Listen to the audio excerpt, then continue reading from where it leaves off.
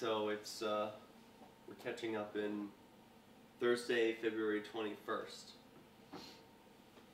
Chapter 6, Human Action Uncertainty. I haven't read these questions yet. You want to go first?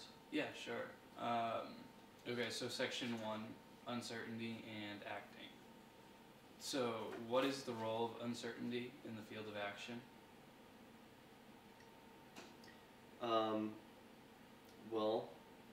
Action, in order for an action to be required, like, uncertainty is required for action. Otherwise, you wouldn't be acting. You would just be like a cog in a machine. Right. You know what's going to happen. You need to have uncertainty in order to make an action. I think that's good. Yeah. So are actions always risky, and why? Yeah, I would say so. You don't always know the outcome. Right, because uncertainty. Yeah, things are unpredictable. Meaning of probability. Comment. The treatment of probability has been confused by the mathematicians. Why did John Stuart Mill use the term the real opprobrium of mathematics in reference to the calculus of probability? I think it's because probability has been misused across a wide variety of fields.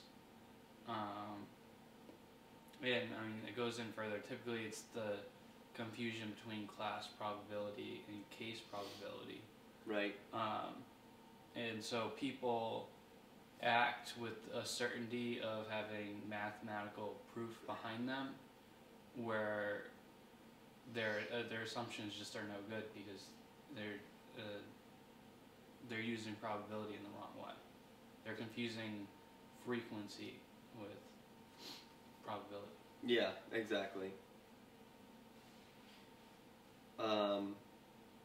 Example, like, roulette player says it landed on red last 10 times, therefore it's going to end on black next time, because it's so unlikely. The probability of that happening, again, is so unlikely that it can't happen, but probability is still 50-50. Right. Okay, class probability. What is the definition of class probability? So it would be frequency. It would be like you have a whole class of people, or I guess they use lottery tickets here.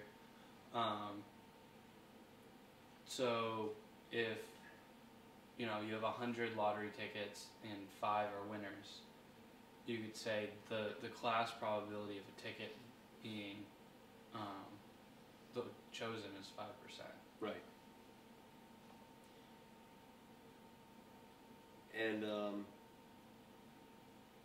how's that, this isn't one of the questions, I guess, that, no, they will get to it, but how does that differ, let's skip, to case probability? In contrast, that's like, what, on a case-by-case basis, like, a doctor, the example was that a doctor can see a class probability of a young man who's afflicted with an illness having a 70% chance of success in beating it, but then the case probability would be like, he knows the man, he knows the individual, and is like, you have a 90% chance because you're really healthy. Yeah, because everyone's an individual. Right. Like the lottery example is easy because there's only really one dimension to it. Whereas health, it's what do you eat, how do you exercise, what are your genes. Right. There's so many different ways. There's so many different classes that, like, they make up the different case for you. Yeah, exactly. Okay. Skipping back to class probability, what supplemental information can we get from the calculus of probability? So, you can get, I don't know if they talked about this in the chapter, but you can get your expected return. If you know, the chances of you winning on a roulette wheel, between red or black is slightly below 50% because there's a green slot. Uh, You can, and if you bet $1, your expected return is, 49 cents or whatever. That's what do you think? I'm not sure what they talked about in the book about this. what supplemental information can we get from the calculus of probability? What you said makes sense to me. There's other information that we can glean from it. Let's see if there's any knowledge to be gained in the summary. Class probability. In class probability, we know everything about the entire class of events or phenomena, but we know nothing particular about the individuals making up the class. For example, if we roll a fair die, we know the entire class of possible outcomes, but we don't know anything about the particular outcome of the next roll, save that it will be an element of the entire class. The formal symbols of operations of the calculus probability allow the manipulation of this knowledge, but they do not enhance it. The formal symbols and operations of the calculus of probability allow the manipulation of this knowledge, but they do not enhance it. So yeah, I think the expected outcome,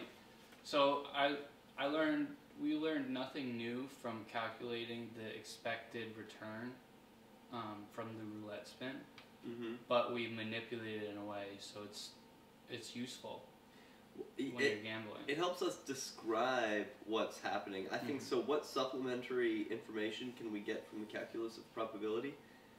My estimation is this is a trick question. The answer is nothing. We can't gain any new knowledge about the situation from the calculus of probability, only to describe with mathematical symbols that which we already know.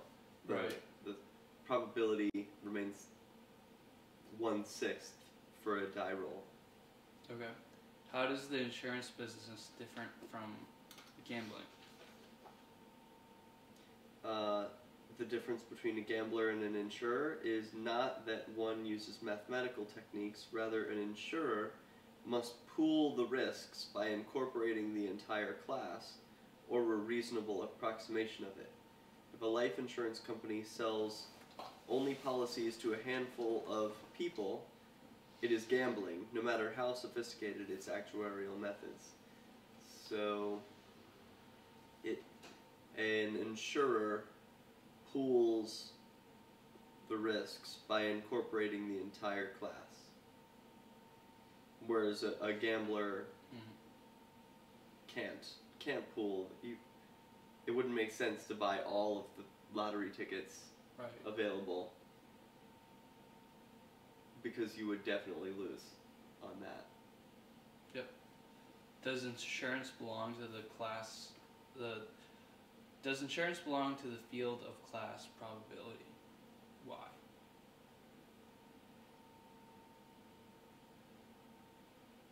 Well, I would say yes, because it incorporates all of the people from a particular class. It's not about, well... Yeah, well, life insurance insures all people. Car insurance insures cars on the road, so their models are based on the frequency of car accidents, or the frequency based on the age at which people die. Yeah, even though they are insuring the individual. Right. That's what gives me a little bit of pause. But their bottom line does rely on probability. For instance, like disaster insurance. If there's a year with a lot of hurricanes that abnormally cause a lot of destruction, insurance companies don't make as much money. Right. So there is some chance in how much money they make.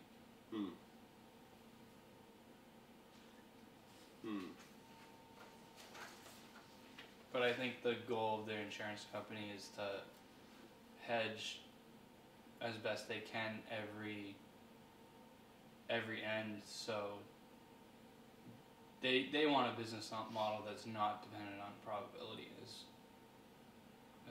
as much as they can. Yeah, it almost seems like I don't know if this is accurate according to the text, but it almost seems like insurance companies would be not gamblers because they use the probability in their favor. So they know they only take a bet where the odds are in their favor, whereas a gambler only takes a bet where the odds are against him, because that's where the... So I think you could be a gambler, you could be a speculator, you could be an engineer. Right. And they're definitely a speculator. They can't be an engineer because there's just no way of telling, if you sell a life insurance policy, when someone will die. Yes. So there is some uncertainty in selling a life insurance policy. Mm. But they can be quote-unquote experts on when someone will die. Yeah, they try and engineer it as much as possible. Right. What are the main differences between case probability and class probability? Where are we? Oh, the next page. I think we skipped one. Well, we skipped down to that. What is the definition of case probability? Okay. It's a probability of an individual case, Right. of a single person, taking into account the let's see, applicable when we know some of the factors that will affect a particular event, but we're ignorant of other factors that will also influence the outcome. So, probability is less certain with case probability. Less certain. Yeah, like you can't say that it's going to be 1/6, like a die roll. With case probability, there are other factors that determine it. It's sort of like a die roll on an uneven, bumpy ground or something. Like, well, right. There's some other things. I think that's really good. That extra element. Yeah. So like, I guess in a vacuum, I guess that's even impossible because like you have to think about gravity and like all the different factors. Like you could keep in a perfect vacuum in space, a dice roll is the case probability is the same as class probability, but that's completely unrealistic. Yeah, or maybe a case probability of a die roll by handmade die that you're attempting to weigh down the 6. Yeah. You know, where you're like, I really want... Right. Yeah. Or you're trying to make a certain outcome happen. Let's see. What is the difference between luck, gambling, speculation, and risk?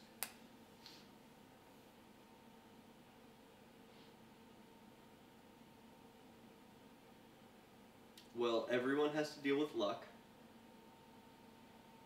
It's a part of uncertainty, the uncertainty of being alive. We all hope that we don't get hit by a bus or, like, struck by lightning, which is just luck. And then gambling is an action that a person takes. Just letting it ride with no knowledge, I would say. There's no attempt to achieve the outcome through skill or knowledge that you want. It's kind of just letting the universe decide. When he risks money on an outcome where he knows only the frequencies of the various elements of the class, he is gambling. So when it's pure class probability, like dice rolls.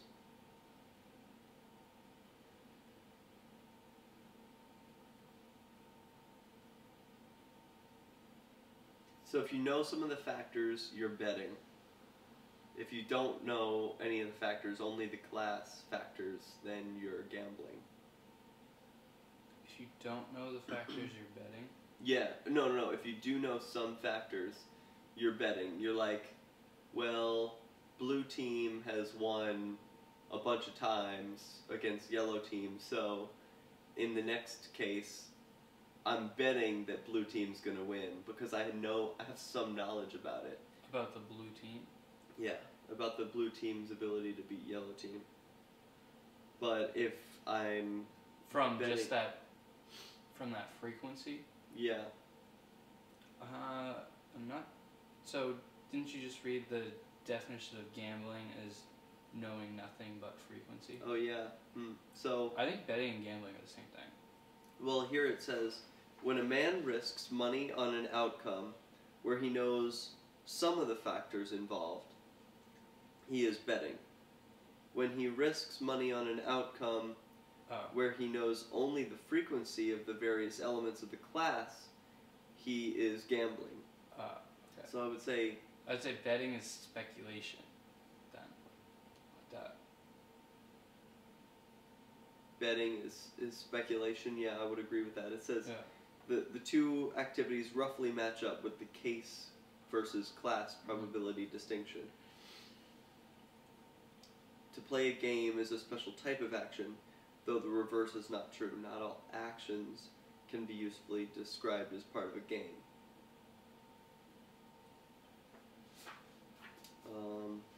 I would say risk is the probability of the outcome not favorable to you.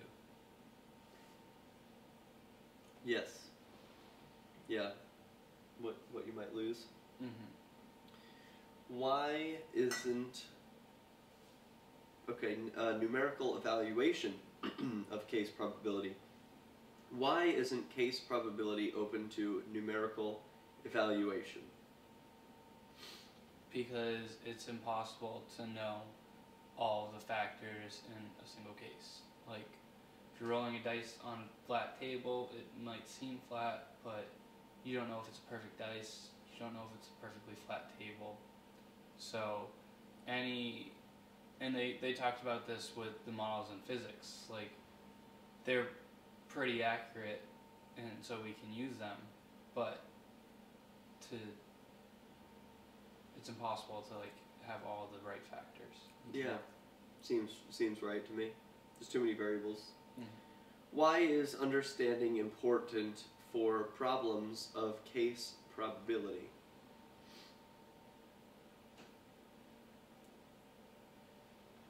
Because if you can't explain it with numbers, you need to be able to understand, I guess, the problem in general. I thought a lot about like Bitcoin and like buying cryptocurrencies because you always hear the word speculation. Yeah. And I guess it is a speculation buying these assets at a price, hoping that they will appreciate over time. It's a speculation, but it's with the background knowledge that it's better money, and so it is speculation because you don't know what's the future, but you understand the underlying problem for this case, and so you're going with that outcome. Yeah, I would say the more understanding one has of Bitcoin, or of the like its place in the world, like in monetary theory, in savings, in investments, and speculate. Like the more information, the more better understanding one can have, the better one's ability to correctly predict or increase their odds of the case probability being correct, right? Right. Betting, gambling, and playing games. What are the differences between betting and gambling? How does gambling become betting? So I think we covered that. Yeah, but why are they asking it again? When a man risks money on an outcome where he knows... Oh yeah, so we did. I read this exactly. That's weird. So what was it again? The differences between betting and gambling. Yeah. Betting, you know some things. Gambling, it's all case. Right. It's all class probability. How does gambling become betting? Knowledge is gained. I guess. Yeah, like maybe you know something about the breed of the horse or its record or whatever. You start to know something about the factors involved. Mm. Like, oh, you're betting on the fact that this horse is fast, or that this type of horse runs really well on this type of track. Yeah. Is betting an action? Is gambling an action? I think they both are, but the ends is different for both. In gambling, the ends is the stimulation and the fun of placing money, or that thrill, if you will, and the ends for betting is to profit.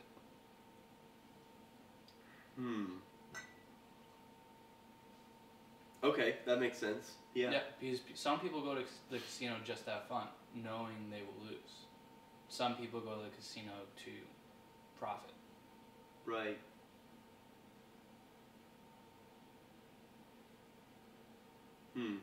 Yeah. Right. It's gambling is more like a game. Why do psychologists have a tendency to confuse combat and competition? Because in both cases it appears that the contenders are out to destroy each other. So, what's the difference between combat and competition? The difference is, in competition, they're not necessarily looking to destroy each other. It's just there's a game being played.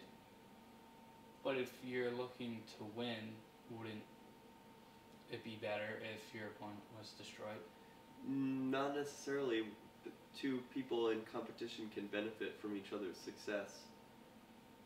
Whereas in combat, okay, so it's it's all about destruction. So there's like it's the zero sum game and I think so, but psychologists confuse combat and competition because the appearance from the outside seems like the two in competition want to destroy each other, when really they can both succeed. I mean, maybe he has more to say on that. Yeah, they talked about in the chapter a lot about I forget what I was going to say. But yeah, I think it's the difference between a zero-sum game and a cooperative game. So I think it makes sense to me. The attempt to model the market economy with game theory is misleading because in most games the participants try to beat their opponents, while in a market all participants benefit. Why is it inappropriate to use military terms for the description of business operations? Same thing. Right. It's combat versus competition. Yeah, we all benefit from participating in the market. Praxeological prediction. What can be predicted with the aid of praxeological knowledge?